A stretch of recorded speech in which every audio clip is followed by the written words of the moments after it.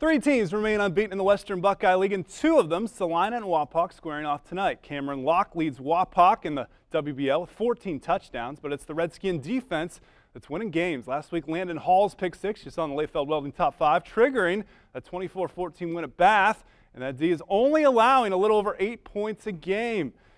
Great windy night at Harmon Field.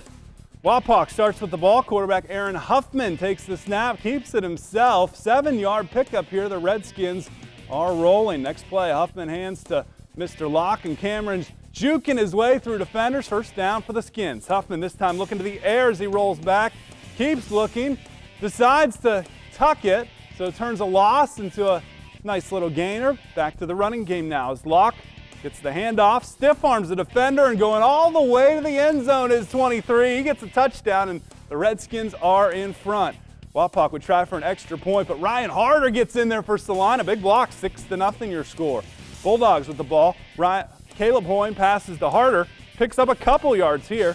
4th and 1. Hoyne the snap, mishandle. Wapak's defense gets the sack and the ball, and they are in business. Locke, a big night, 21 rushes, 182 yards, 2 touchdowns, had a 75-yard punt, an interception. Wapak 6-0.